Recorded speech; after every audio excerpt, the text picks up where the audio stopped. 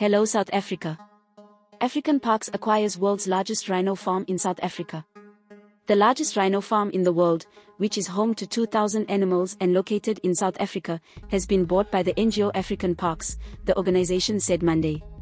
Home to nearly 80% of the world's rhinoceroses, South Africa is a poaching hotspot, driven by demand from Asia, where horns are used in traditional medicine for their supposed therapeutic effect.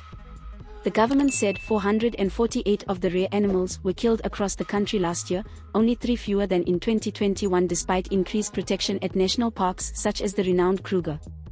The NGO will take over the 7,800-hectare platinum rhino site in the Northwest Province, which it says currently is home to 15% of the world's remaining wild population of southern white rhino. The rhino farm was previously owned by 81-year-old South African conservationist John Hume, who auctioned the property earlier this year. Although he said he was looking for a billionaire to take it over, African Parks said that no offers were received, leaving the rhinos at a serious risk of poaching. The NGO said it received support from the South Africa government. Peter Fernhead, CEO of African Parks, said the NGO had no intention of being the owner of a captive rhino breeding operation with 2,000 rhino. African Parks, which manages 22 protected areas across the continent, says it plans to phase out the breeding program and return the 2,000 southern white rhino to the wild over the next 10 years. We pay cash for videos.